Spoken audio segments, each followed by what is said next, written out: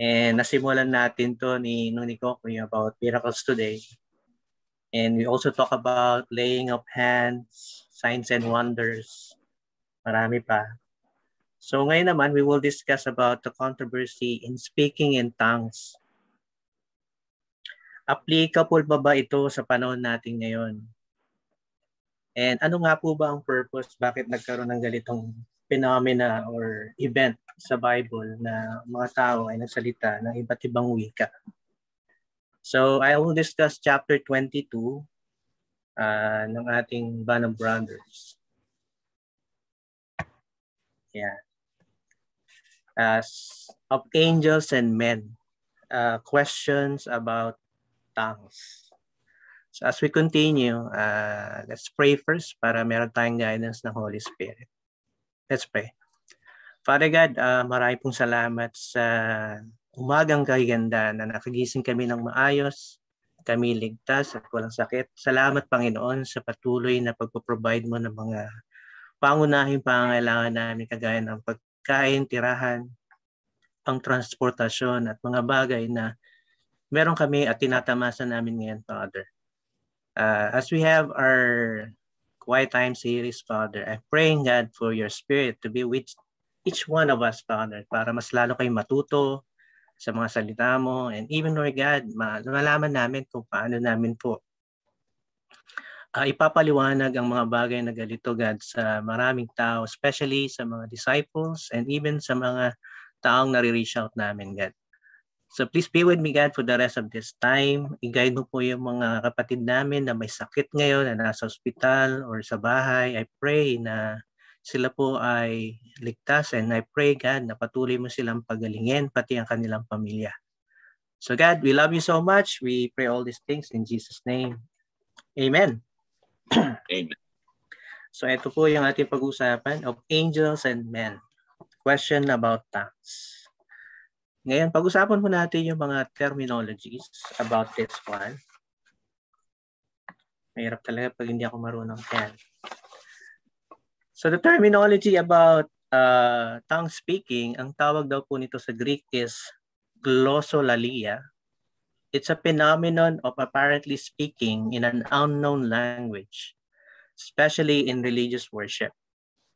It is practiced especially by Pentecostal and charismatic Christians. So yun yung view ng dictionary.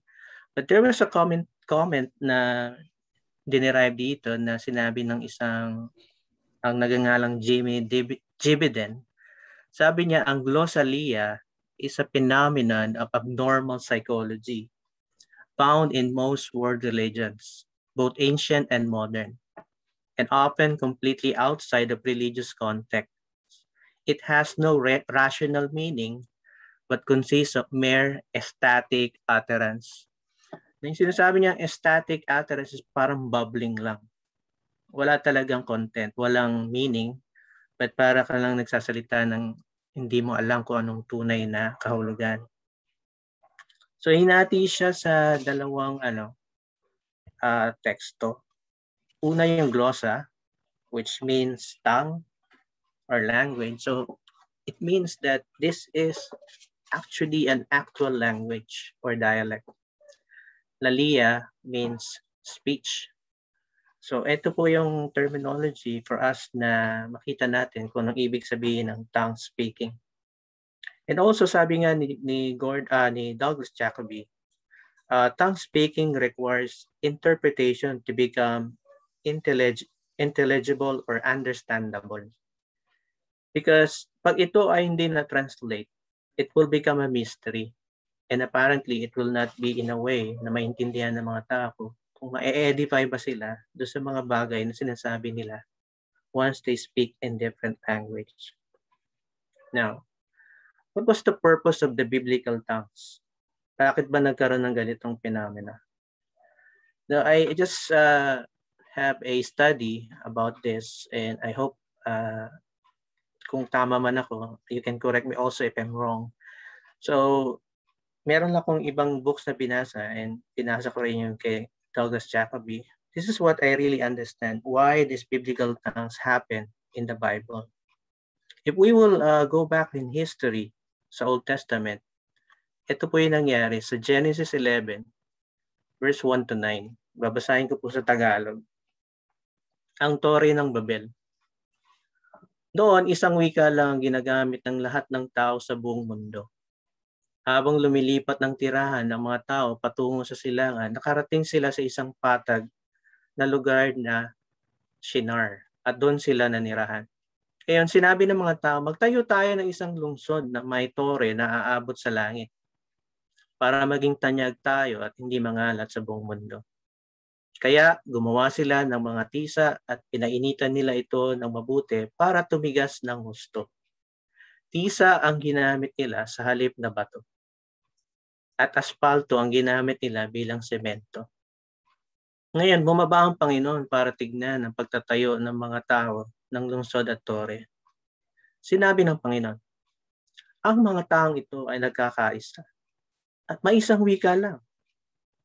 At ang ginagawa nilang ito ay simula pa lamang ng mga binabalak pa lamang nilang gawin. Hindi magtatagal, gagawin nila ang kahit anong gusto nilang gawin. Kaya bumaba tayo. Pag-ibaybahin natin ang wika nila para hindi sila magkaintindihan. In verse 8, kaya pinangalat sila ng Panginoon sa buong mundo dahil hindi na sila magkaintindihan at nahinto ang pagtatayo nila ng lungsod. Ang lungsod na ito ay tinawag na Babel dahil doon pinag-iba-iba ng Panginoon ang wika ng mga tao at mula roon ay pinangalat niya sila sa buong mundo. So in this scripture na nabinasa natin sa Old Testament sa Genesis, in the beginning makita natin na, di ba, isang wika lang ang ginagamit ng tao. And once na you have one language, you are united.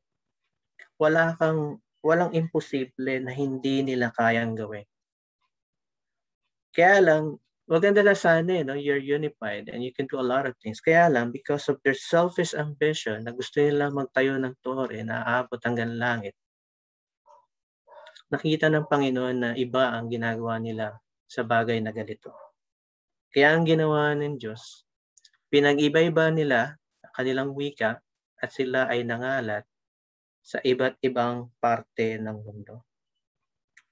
Now, fast forward. Dahil sa nangyaring nag-scatter yung mga sumusunod sa Diyos, fast forward tayo in the New Testament. Ito yung main reason why nagkaroon ng tongue speaking. Ginamit ng Diyos yung Holy Spirit para makapagsalita na ibang wika yung mga disciple during the Pentecost. This is just an overview of Tower of Babel. It's like an illustration of it. Siguro kung naitayo talaga ito yung pinakamalaking skyscraper talaga sa buong mundo kasi ang maabot hanggang langit, diba? Although it was not finished, the Tower of Babel, you can find this in Iraq right now in our history. Pero hindi siya tapos. Halfway lang siya. Yung ruins ng Tower of Babel. So, punta tayo sa Acts 2, verse 1 to 11. Ito ang nangyari, fast forward tayo sa New Testament, kung bakit nagkaroon ng tongue speaking. Ang pagdating ng banal na spirito. Pagdating ng araw ng pista na tinatawag na Pentecostes, nagtipon ang lahat ng mananampalataya sa isang bahay. Habang nagtitipon sila, bigla na lang silang nakarinig ng ugong na mula sa langit, na katulad ng malakas na hangin. At puro ugong na lang kanilang narinig sa bahay na kanilang pinagtitipunan. Pagkatapos, may nakita sila mga ningas ng apoy na parang mga dila na kumakalat at dumapo sa bawat isa sa kanila. Napuspos silang lahat ng banal na espiritu at nakapagsalita ng iba't ibang wika na hindi nila natutunan. Ang banal na espiritu ang siyang nagbigay sa kanila ng kakayahang makapagsalita ng ganoon. Nang panahon ding yon, doon sa Jerusalem ay may mga reliyosong Hudyo na nanggaling sa iba't ibang bansa sa buong mundo. So, di ba? Yung kanina sa Old Testament, nangalat sila sa iba't ibang bansa sa buong mundo. So dito sa event na to sa Acts 2, nandun din yung mga taong ito. Pagkarinig nila ng uong na yon, nagmadali silang pumunta sa pinagtitipunan ng mga mananampalataya. Namangha sila dahil narinig nilang sinasalita ng mga mananampalataya ang kani-kanilang wika. Sinabi nila, aba, hindi ba't mga taga-Galilea silang lahat? Bakit sila nakakapagsalita ng sarili nating wika? Ang iba sa atin ay taga-Parsya, Medea at Elam. Mayroon ding mga taga-Mesopotamia, Judea, Cappadocia, Pontus at Asia. Ang iba ay taga-Phrygia, Pamphylia, Ehipto at mula sa mga lugar na sakop ng Libya na malapit sa Cyrene. Mayroon ding mga taga-Roma, mga Hudyo at mga hindi Hudyo na nahikayat sa reliyon ng mga Hudyo. At ang iba ay mula sa Crete at Arabia. Pero naririnig natin sila na nagsasalita ng mga wika natin tungkol sa mga kamanghamangang ginawa ng Diyos. So, dahil sa tulong ng banal na Espiritu, sila ay nakapagsalita ng iba't ibang wika upang mapakita sa kanila ang kamanghamangang ginawa ng Diyos. So, if we will continue read this in chapter 2, ito yung time na kung saan si Peter ang ginamit ni God in order to preach doon sa first century church. And after he preached, how many people were baptized? Diba? 3,000 were baptized. So, I think yung tongue speaking was used. This is only the scriptures na na-use siya in order for it na yung mga taong na scattered sa buong mundo ay bumalik ulit sa Diyos. At sa pagbabalik nila, when they return back to God, they will become followers of Jesus Christ. Yun yung main reason why tongue speaking was established by the Holy Spirit to start the church in the first century. And some of it, kaya siguro may mga neo-Pentecostal or charismatic at this time, siguro kaya nakuha yung word na grupo nila is because of this at the time of Pentecost. Diba? I think Acts 2, the Holy Spirit comes at Pentecost. So may mga grupo na makikita natin sa panahon natin yung tinatawag na neo-Pentecostal church or Pentecostal churches na they have the evidence of speaking in different language or tongues. Pero kung titingnan natin, when we talk about language, dialect, this is understandable, meaning this is really a language na nakapwede kang mag-converse. It's not a bubbling language na hindi mo naiintindihan. Now, there is a question in the book that, excuse me, why some claim that the Spirit is in you when you are speaking in tongues? Kasi ang claim nila na when you have the Spirit of God, you can speak in different language or tongues. So, mag-share lang po ko ng story regarding my experience. Now, I was part of a Pentecostal movement in the late 80s. This was 1988 or 89. Not only I was baptized in water, but I also experienced the baptism of the Holy Spirit when I attended a crusade sa PICC. Ang ginawa namin, the speaker mentioned to speak the word, praise the Lord. Yun lang po, praise the Lord. And sabi niya, afterwards, she will speak in different language. I think ako nung una, I was so hesitant kasi hindi ko naintindihan. Pero later on, nagsalita na rin ako. Nag-tongue speaking na rin ako. Kaya lang, ginaya ko lang yung sinasabi ng mga kasama ko.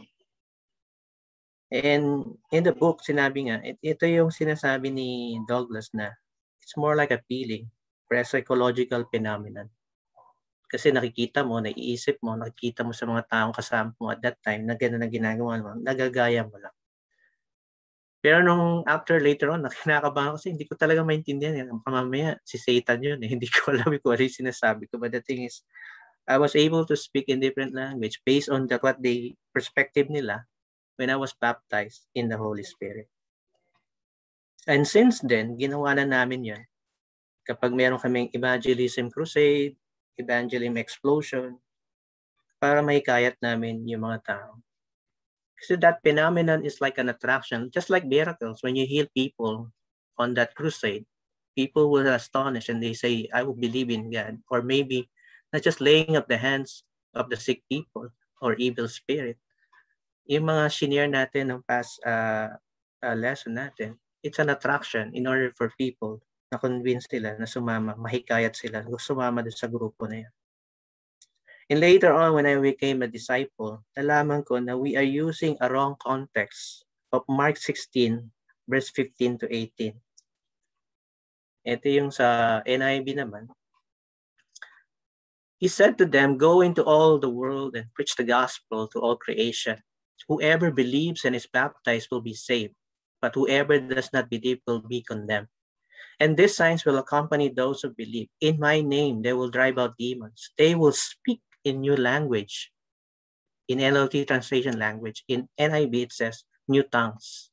They will pick up snakes with their hands, and when they drink deadly poison, it will not hurt them at all. They will place their hands on sick people, and they will get well. If we will go to this text, to Mark chapter 16, who is the intended people or recipient of this promise na sinabi ni Jesus Christ? Sino yung mga kausap niya at that time? This is like a, kung titignan natin sa Matthew 28, verse 18 to 20, he's speaking to the apostles. Yung mga apostles niya lang. So, this phenomena will only be intended to the original recipient, which is the apostles, and for those who will they lay their hands. Mangyayari yun in order to evangelize and share the gospel to different nations. Yet, if people will say na I possess this such gift, speaking in tongues, I believe yung sinasabi naman sa 1 Corinthians chapter 12 or chapter 13, even though you speak, sabi nga po dito, in 1 Corinthians 12:31 to 13 verse 3, now eagerly desire the greater gifts. And yet I will show you the most excellent way. If I speak in tongues of men or of angels, so dito nakuha yung title ng chapter 22, of men or of angels, but do not have love, I'm only a resounding gong or a clanging cymbal. If I have the gift of prophecy and can fathom all mysteries and all knowledge, and if I have a faith that can move mountains but do not have love, I am nothing. If I give all I possess to the poor and give over my body to hardship that I may boast but do not have love, I gain nothing. Now this verses is like an hyperbolic words mentioned by Paul, that he said that even if kahit meron kang ganitong klaseng gift, you can speak with tongues of men, of angels, you can have gifts of prophecy, phantom all mystery, and all knowledge. Yet, kung wala kang love, baliwala rin yung speaking in tongues. Hindi siya naaayon o hindi siya importante. Kaya nga sinabi niya dito sa Bible ni Paul, eagerly desire the greater gift. And when you say eagerly desire the greater gift, this talks about the greatest commandment. And sabi nga, the greatest commandment is love God with all of your heart, mind, soul, and strength, and love others as yourself. Now, ito yung nag-motivate sa atin kung bakit tayo naririto ngayon. Itong klaseng love na to. At ito rin yung love na to, yung patuloy na tumutulong sa atin upang ma-share at maitulong natin sa ibang tao. And I remember as a missionary, kaya po inikayat natin yung mga kapatid natin na galing sa mga probinsya na kung saan tayo magtatayo ng simbahan. Dahil kasi alam na nila yung native language, alam na nila yung dialect. Kaya mas madali para sa kanila ma-propagate, ma-share yung gospel. Pero if you all have a burning desire to reach out others, ang challenge, if you will be part of the mission team, ay matutunan o pag-aralan ang kanilang lengguwahe para madali kayo pagkaintindihan. Kaya sa ako, ang gibuhat na ako, nagpalit ko og Cebuanog Bible. Naminaw ko sa radyo, sa mga Bisayan drama, o naminaw gyapon ko sa mga nagstorya sa jeep para dili ra ako makasabot o dali ra ako makasabot ng binisaya na lengguwahe. Nakasabot mo? Lagi ba? Hindi po ako nagtatang speaking. No, hindi po ako nagtatang speaking. Hindi po yan tang speaking. Laking Maynila po ako, hindi po ako marunong ng Bisaya. I grew up in Pasay. And when I become part of the mission team going to Cagayan de Oro, the challenge for us is to learn Visayan language. It took me several months kasi nga naririnig ko lang sa mga tao nagsasalita sa jeep. Naririnig ako sa radyo ng mga dramang Bisaya. Ay, meron binili akong Bible na Bisaya para madali ako maka-adapt, madali ako makapag-share.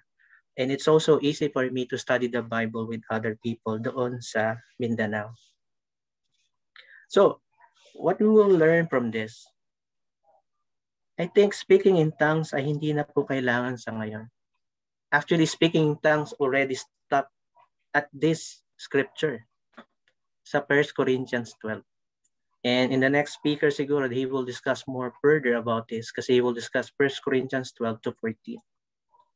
After this, even in the epistles ni Paul and sa mga sinulat ni Peter and ni John until Revelation, wala na po tayong makikita no word na speaking in tongues. It died down kasi it already served its purpose. And that is to reach out as many as possible all over the world to sa mga na-scatter in order for them to go back to God and they follow Jesus Christ. Na hindi na siya applicable kasi pwede mo nang pag-aralan yung local dialect bago pa man kay padala sa iba't ibang probinsya dito sa Pilipinas or sa buong mundo para mapahayag natin ang salita ng Diyos. Pentecostal movement and Neo-Pentecostal movement, a charismatic movement, only use this in order to attract people, in order for them to join them. Yet, it will not really serve its purpose for them at this point. Mga kapatid, in conclusion, tongue speaking was used to reach out the lost souls back to God. Kasi na-scatter nga sila. It is intended only to the right recipient, which is the apostles only, period. Sila lang talaga ang gagawa ng. Pero ito yung dapat na iip sa puso natin. Eagerly desire the greatest gift, and that is love. And when you have love in your heart, we can evangelize our nation in our generation. Of angels and men, question about tongues, ito po yung lesson natin. But if you really want to have a heart and apologetics, you can also read this book. Ito po yung co-reference ng Spirit, Charismatic Chaos by John F. Carter Jr. Ito yung isang reference na book na pinabasa ni Douglas Jacoby when we have this kind of topic. And dun makikita po natin why this tongue speaking is not applicable at this time para we can be, alam natin kung paano i-explain to sa mga taong hindi nakakaalam kung anong ibig sabihin nito. So yun lang po. Magandang umaga and to God be the glory. Amen.